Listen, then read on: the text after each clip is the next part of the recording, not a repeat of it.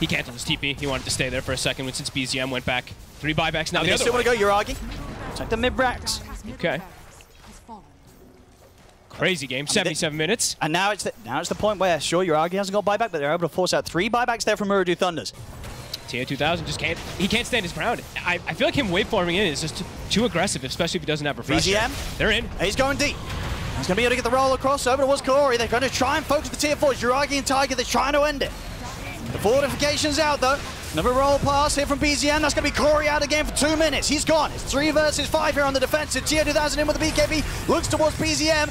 Has to get back towards the Fountaineers. Uragi's good to go. Looks towards Noob. Caught outside of the base. Is there any chance of saving this Zeus? There's not. He's gone. Buys back immediately. Swashbuckles to the side. Catches Weedle with the bashes. Abyssal Blade drop down as well. OG, they're going to ignore the heroes and look to close the game up. Uragi continues to go for the tier 4s. Morphs in.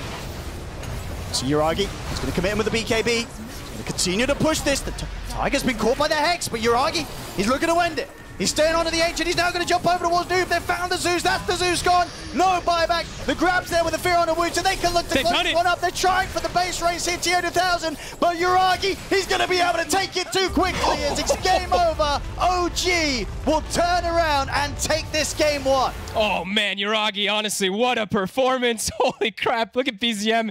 Everyone had, I think everybody enjoyed this game, Oradu as well, but